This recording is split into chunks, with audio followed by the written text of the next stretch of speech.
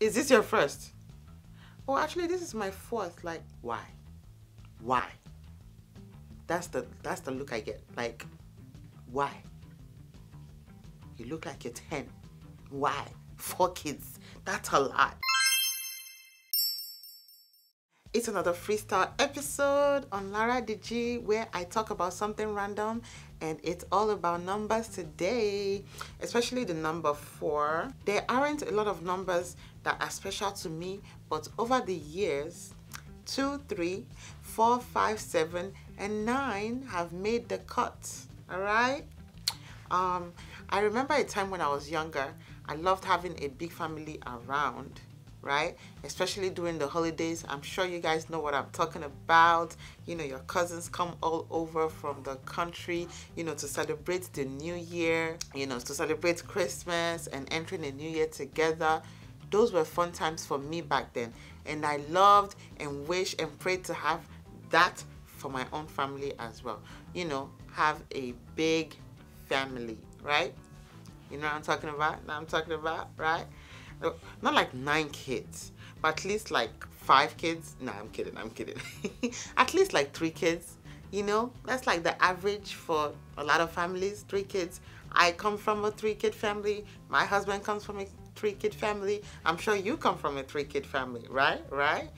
Probably the middle child. As I grew older though, and I understood a little bit more about having and raising kids, and especially, you know, here in the States where help and support is a little bit challenging, the number of the kids that I said I wanted started to decrease. You know, it went down to 4 and then to 3, and then I was like, maybe 2 kids, you know, boy, girl, and close up shop, right? I feel like 3 is the average number of kids for a lot of families. You know, I didn't do any research on this, so don't quote me. And guess what? That's why we have that middle child syndrome, you know? So if a couple has a 4th child, it's like, whoa. It's like crossing some sort of an invisible barrier that says, now you have a lot of kids, right? Right? 3 kids is not a lot, but 4 kids, definitely. After we got married, you know, after I got married, something changed in our plans. And my husband agreed with me to have more kids after we had the fraternal twins. I personally didn't want, you know, our lives to be all about the twins, you know what I'm saying? The only girl and the only boy syndrome.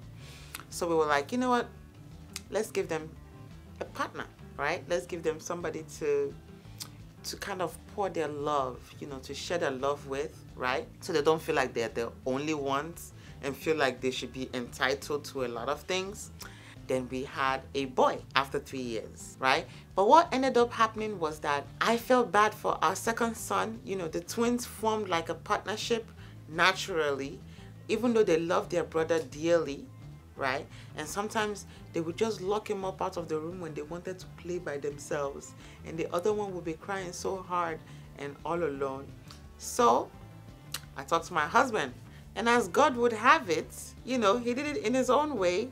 But I've been warned that the partnership will soon change and be regrouped into 3-boy group and then a girl. So I said, well, it's okay. She'll partner with me against the boys. That's our family. So I got the feeling that people were thinking 4 kids was a lot by the questions that they asked me. 4 kids is definitely a lot, but thank God for pre-K, okay? It really helps. Those 6 hours that go by lightning fast. But I wasn't bothered by the questions, you know, that I was asked, but the motive behind the questioner. I always wondered, what if they could ask, what if they could just ask the right questions, you know, instead of questioning my decisions to have more kids. What are people actually thinking when you're pregnant, you know, with baby number 4? What are they thinking with baby number 1? Whoa, such joy. Oh my goodness, you're expanding your family. This is an exciting time. And you know, I get the feeling when people ask you, oh, is this your first? Everybody asks that. Is this your first? And when you say yes, it's like a light bulb goes off and it's like, oh my goodness, this is such a great time. You're just starting out your family. It's so good. Everything's great. And then you get pregnant again. Oh, this is my second. Well, this is still nice. Well, you know, you're still expanding your family. Oh, this is my third. Oh, okay. That's fine. You're still expanding and growing your family. Oh, actually, this is my fourth. Like, why? Why? That's the look I get. Like, why? You look like you're 10. Why? 4 kids. That's a lot. That's what I get. The questions were innocent enough, right? But they can make someone think twice about being nice in the way they choose to answer the questions. Like, after a while, I was like, you know what? I'll just be nice. I'm not even going to say anything. Like, yeah, just have that face on your face. Just have that look on your face. They'll ask you, didn't you just have a baby last year? Weren't you just pregnant last year?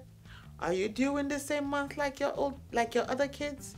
Wouldn't you need a bigger space? Do you know what you're having? Is it twins again? Are you gonna have more kids after this one? Like number 5? That one is the best. I'm like, well, maybe.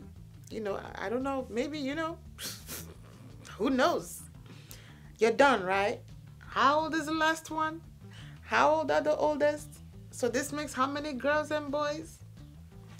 I came up with some questions for you to ask if you're faced with this kind of situation. If you know someone that has more than 3 kids, please be empathetic, which means please be understanding and put yourself in their shoes, right? Even though it's none of your business. Even though you didn't tell them to go and get pregnant.